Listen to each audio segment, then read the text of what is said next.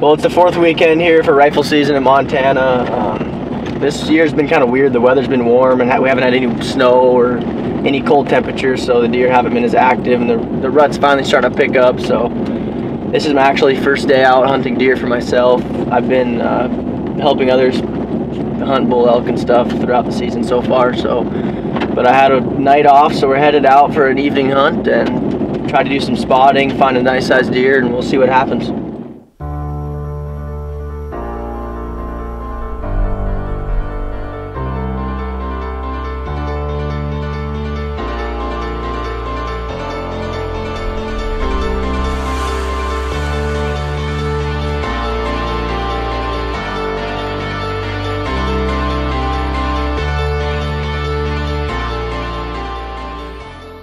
We just spotted a nice buck. He's narrow and tall and really deep fork. I don't know how heavy he is, but he's about 900 yards away, so we're gonna get down on this next ridge and get a better look at him. So we have a lot of time. He's still bedded down, but the rest of the group's up and moving, so we'll get down to this next ridge and see what he's like.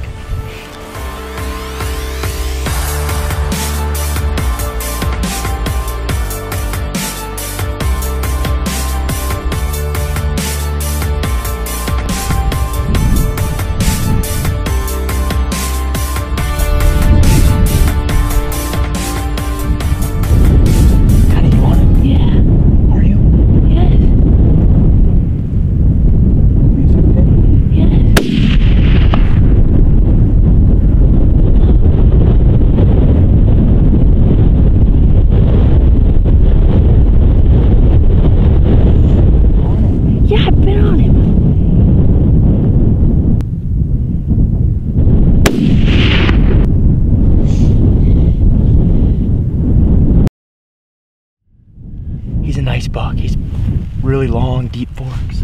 I don't know where I hit that first shot. I might have hit low or something. I thought he would have dropped, but he's done now, so let's go see him. He's a nice buck.